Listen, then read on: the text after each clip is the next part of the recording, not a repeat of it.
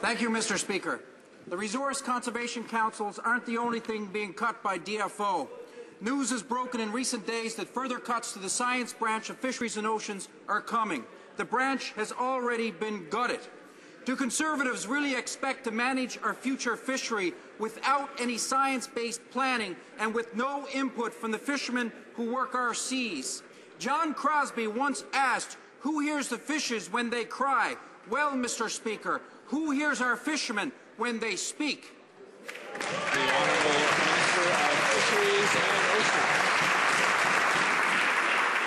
Thank you, Mr. Speaker. Our government has made tremendous investments in science since 2006, including $30 billion to upgrade 16 laboratories and sites across the country, $36 million to construct 3 new science vessels. This government has focused on marine science. We've invested $14 million to complete mapping and data collection in the Atlantic and Arctic Oceans for Canada's submission to the United Nations and conventions. We have done a lot of science, Mr. Speaker. The honourable member.